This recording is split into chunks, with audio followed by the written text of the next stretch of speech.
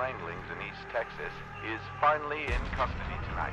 Authorities followed a tip that led them to a deserted motel outside Bryan, where they caught the man in the act of subduing 36-year-old Kelsey Keogh.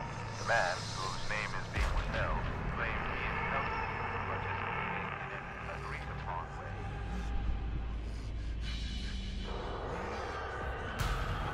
How the hell is that door just open? What the fuck? I'm recording that. Yeah, bro, what? Thank you, spirit. Oh my god. Yeah. What are they doing to me?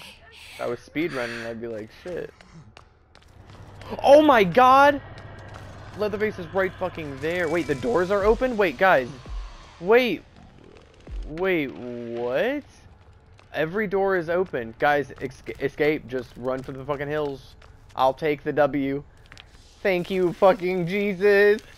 Yeah, dude. Oh no, the pressure gate isn't, but all like the bridge gate is open. What is this place? Everything is open. What the fuck? This has never happened. And we never even woke up Grandpa, dude. Excuse me? This is, dude. That is so fucked up, dude. These killers are so fast. Dude, we just so hacked the game. My god. I've never, dude, in all the games I've played,